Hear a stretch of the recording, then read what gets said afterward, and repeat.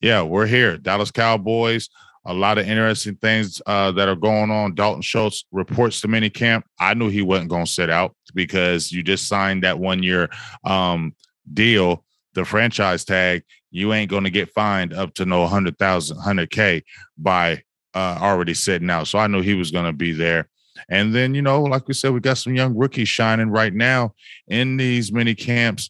And what's your kind of thoughts on the Cowboys right now? Mini camps around. What's your kind of feeling about it, DDP? I'm always intrigued anytime, you got a couple rookies coming in, standing out, playing well. By the way, real quick on that last note, the Mitchell Robinson thing was Sports Illustrated. I think it was Dalton Trigg specifically who reported that, and Smoking Cuban, who I used to write for, also.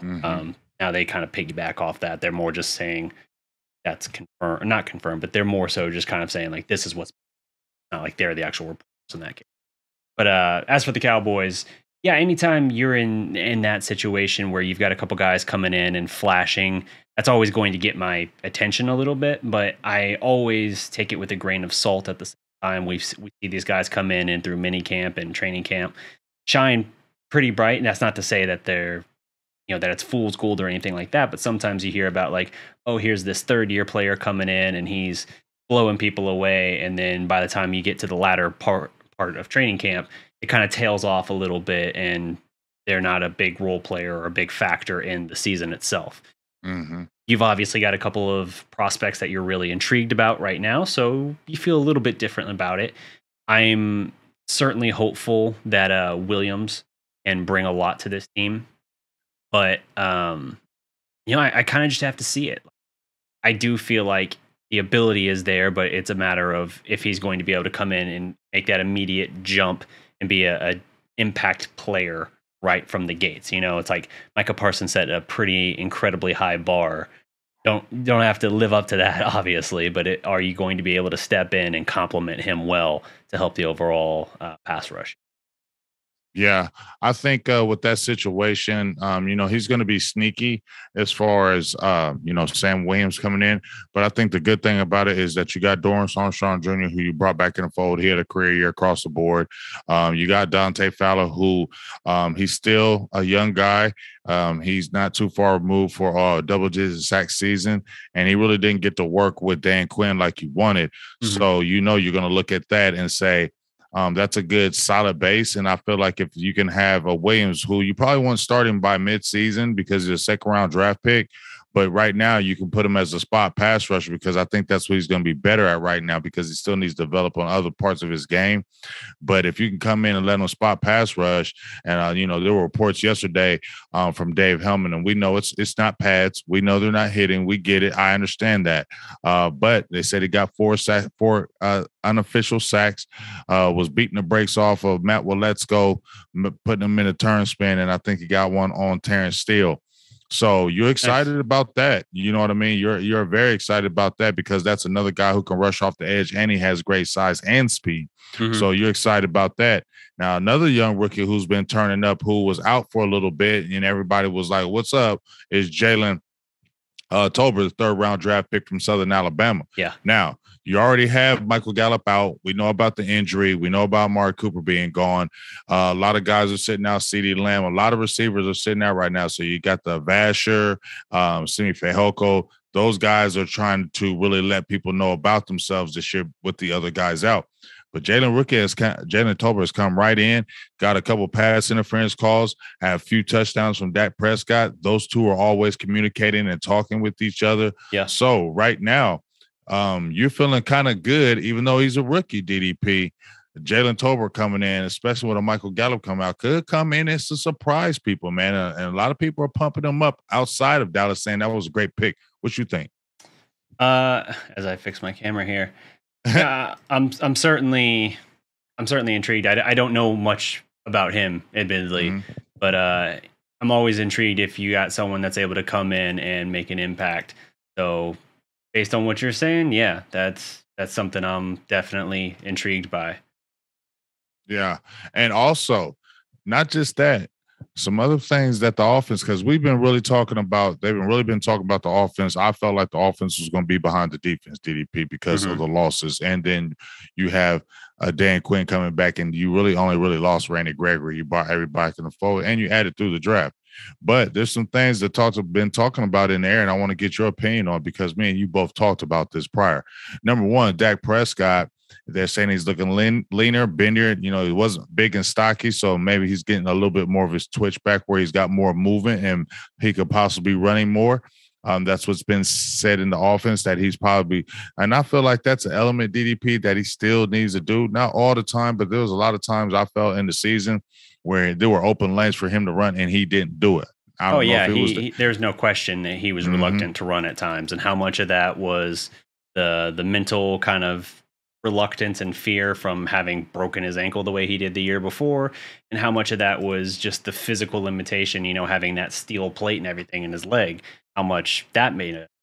So I definitely thought once it kind of became clear he was reluctant to run, that it was problematic for the offense, because it seemed like teams were almost daring him to do it once they realized he really wasn't going to do it. And that made mm-hmm. things a little more difficult for the thing overall. Yeah.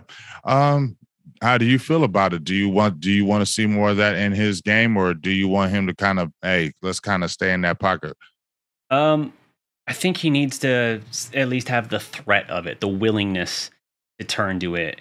And again, once it became clear he wasn't going to do that much, particularly after he came back from the calf strain last year, Mm-hmm. I think that's when things got a little more difficult. It's not like he's a guy that you ask to take off and run 20 yards downfield or scramble and do a whole bunch of stuff. He kind of dances around, and he's just got to be willing to tuck it and run when he has to, and pick up 6, 7, 8 yards or something if the other team's in a man coverage and he's got open field ahead of him. So he's not a guy with blazing speed, obviously. So it's not like he's got to turn on the burners, but he just has to be willing to move. And that's why I feel like there was just a combination of things, part of it mental, part of it physical. And we know what his training camp last year was, with the long previous off season with the ankle, then the strained ligament. What was that ligament even called? Like the ulnar ligament or something, basically, like in his, it was basically up, in his armpit. Right. And then you get the calf strain in the season. So yeah, no question, no doubt. I'm not surprised that he was carrying more weight than usual and not his full fit self to play at his best. But that said, do I want him running more? Probably not in the big picture, but I at least want him to be willing to run a little bit more, so you at least keep that threat present. See me, I want him to run more. I don't know. He don't have to have, like, I liked it when they had those read option plays. They had those design runs for him that you can put in the game. Because as long as you play smart, you'll be okay. I just feel like that was a freak accident when he made that run against the New York Giants, yep. and that just kind of happened. And I don't foresee that, and I feel like that got to be a part of this game, because like you said, DDP, the threat, it's got to be a threat. They got to think that you are possibly going to tuck it down and run. Yep. And then it changes the dynamic of the defense when they know you are that dual threat guy. And I feel like it needs to be incorporated at least a little bit in this offense to keep him a little bit honest, because, it's 3rd down and 3, and that lane is open to run, and you can get that first down. You still trying to scan the field to do something. Just run the ball, dog. Because I've seen, like, Russell Wilson, those guys, he's older now, but guess what? If that offense is all stymied up and he sees a lane, he'll run 7, 8, 9 plays. He's going to do whatever it takes to get in that end zone. If it has for me to keep running, then I'm going to run to get us down the field. You know what I mean? Yep. I think sometimes Dak feels like he's got to throw us into the game to, I don't know about proving, but just feels like it sometimes that, just the back the critiques off of him about throwing the ball, winning big games toward the end. So we'll kind of see what that happens, and if that's going to really be incorporated. Also, before we get ready to close up out of here, Tony Pollard, he's a big name that's been in here. His contract's going to be up after this year, DDP. Everybody's been screaming for more Tony Pollard, more Tony Pollard. Now we're hearing about how he's been playing quite a bit of receiver in these OTAs and been in the slot and doing more punt returning. What's your kind of thoughts on Tony Pollard? Is this fool's gold for us again? Just a lot of talk to get us all excited for him not to see the field? Or do you actually think Tony Pollard is going to get some work this year and they're going to really use him as a weapon? Let's say kind of like how San Francisco has the Deebo Samuels of the world. I don't think they're going to use him like Deebo Samuel, but I do think I think he's going to get more usage than before, if for no other reason than when did we talk about before? We mentioned it in one of the last episodes, the kind of parachute escape hatch or whatever for the Cowboys regarding Zeke. Is that after this year or is it after next year? It's after this year, actually. After this year, okay. So I don't think Pollard's getting a second deal here. You know, you don't see Pollard jerseys in the Zeke is the marketable one. I get that. That said, I do think that there's a very clear bit of evidence now that Zeke is, at the very least, it might not be 50-50, but it needs to be like 55-45 Zeke at that point in terms of Zeke to Pollard ratio. So I think he's going to get more opportunities. But I'm also aware that it's not like it's a new offensive coordinator coming in or a second-year guy. Kellen Moore's been around. Pollard has been in this offense. So, like, it's not like he's rolling out a new skill set and Kellen Moore's just like, oh, what is this? Right. Like, he's seen this. Right. Whether or not he's willing to actually honestly assess it and say, like, have I really been trying to get the most out of Pollard that I can? Whether or not he's willing to do that, I don't know. But I'm always I'll believe it when I see it kind of guy. And so when we go more than a month, maybe 2 months into the season, and Pollard is still getting comparable workload to Zeke and still producing, and they're being creative with how they implement him, whether it's returning kicks or punts, whether they're trying to use him like Deebo Samuel at all, then I'll buy into that. But for the most part, Tony Pollard sounds like this ultimate utility weapon that they drafted that got everyone hyped and that they have largely not utilized. They've underutilized him for what he was advertised as being capable. Would you agree with that? Yeah, I would definitely agree with that statement. I just feel like, I already told you my feelings on the season, DDP. Last year, I went into the season like, we'll see, because we done heard it time and time again.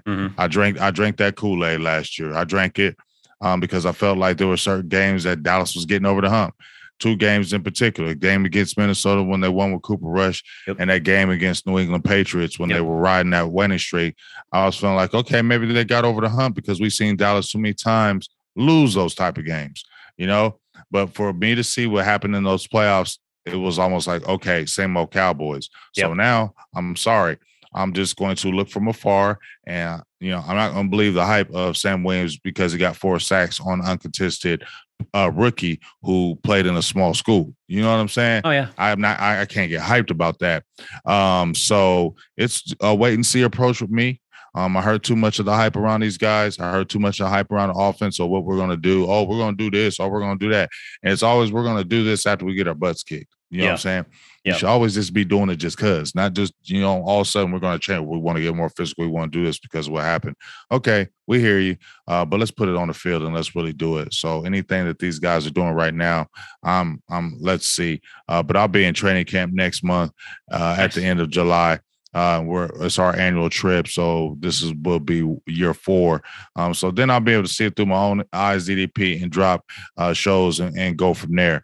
But not believing the hype from somebody else's eyes any longer. But one big thing that happened, DDP, in the Dallas Cowboys circle was a long time Dallas Cowboys beat writer. Yep. And you mentioned him earlier. Yeah, Dave Hellman. He's off to, I believe, CBS Sports, I believe, and he's still going to be covering Cowboy, or either that or Fox. I got to get it right. But he still says he's going to be covering Dallas Cowboys football just over there. For the team. Yeah. So, I had Dave on a couple of my shows personally, He's always been a good dude, always been a stand-up guy, always been approachable. First time I ever met him was at the NFL Combine in like 2018. And, he was very gracious. We had great talk. So sad to see him leave DallasCowboys.com because he brought a really good element.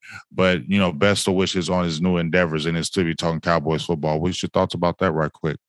No, I agree. It's definitely kind of a closing of an era because he has been a great source of information and insight these last 9 years. Always done great work. I know when I was working for Blogging the Boys each week, like when you were one of the newer staff members each week, one of your kind of articles you were responsible for was like kind of the aggregating of like the Cowboys news. So it's like basically backlinking like these other articles, whether it's from the outlets like Dallas Morning News or whatever, and you're linking their story and basically having like a quote from it and a blurb. And I always made a point of finding whatever Dave stuff was always really, yeah. I'm glad he's still going to be covering the team in some capacity, even if it's not for the team specifically. But it's definitely a good one.